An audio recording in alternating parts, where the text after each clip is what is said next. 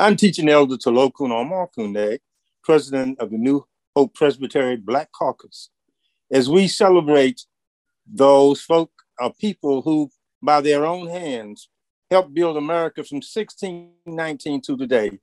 We celebrate Black History Month. And as we celebrate this Black History Month, we long for the day when Matthew 25 will be the password of our presbytery.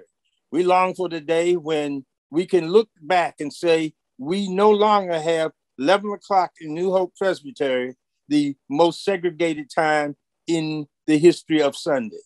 We also want to look back and say that when we who denounce the critical race theory would also denounce the critical racist theory.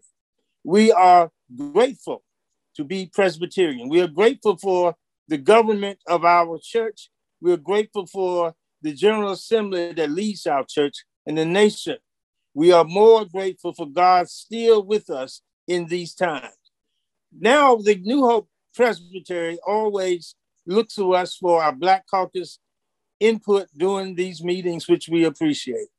But may our input be one of diligence. Maybe it be one of a reconciliation. May it be one of doing the right thing.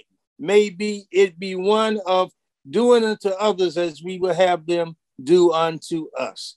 So with this in mind, we also would like to give some awards this year. We give awards every year from the Black Caucus for outstanding African Americans in our presbytery.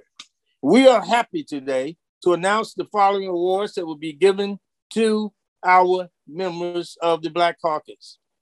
Today, we have the James and Melba Costin Pastoral Care Award for pastors who contribute to small congregations. That recipient today is the Reverend Raymond Privet, Mount Pisgah Presbyterian Church of Rocky Mountain, North Carolina. Congratulations, Reverend Privet. Also, the Martha Stiff Aunt Martha Service Award for a ruling elder who goes way beyond the call of duty to serve their church and the presbytery. The Martha Stiff Aunt Martha Award goes to ruling elder Howard Hearn Sr.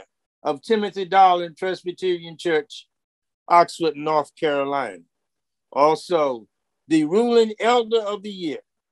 The ruling elder of the year goes to Martha Strayhorn of White Rock Presbyterian Church in Kinston. The Antonia Lawrence Justice Award goes to Reverend Bruce Grady. Reverend Bruce Grady, the Antonia Lawrence Justice Award. Last but not least, leadership is important in our presbytery and in the Black Caucus. And so the Leadership Award, we award to Dr. Vanessa Hawkins, the Leadership Award. Congratulations to those who have received these awards. May they continue to do their outstanding work in the presbytery.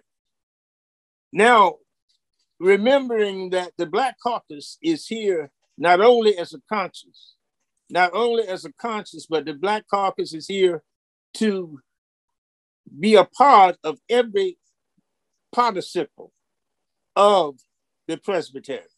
The Black Caucus is here to empower each of us to do God's work, to be the arms and legs of the body of Christ as Christ is the head.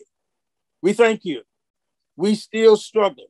The struggle continues. There are still people who are not yet uhuru, as the word we like to use, not yet together, not yet collective as one person and one body of Christ.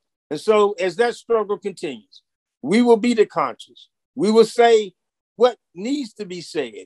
We will speak the truth, no matter what the situation may be. Our yeses will be yes, and our no's will be no's.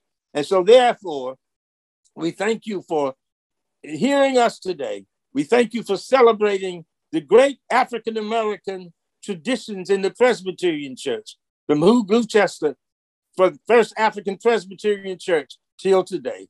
And we thank you for the Dr. Costins and Melba Costins. We thank you for the Edla Hawkins, the Thelma Adair, the Katie Cannons, just to name a few, the Mary McLeod Bethune, who are pioneers in the Presbyterian Church.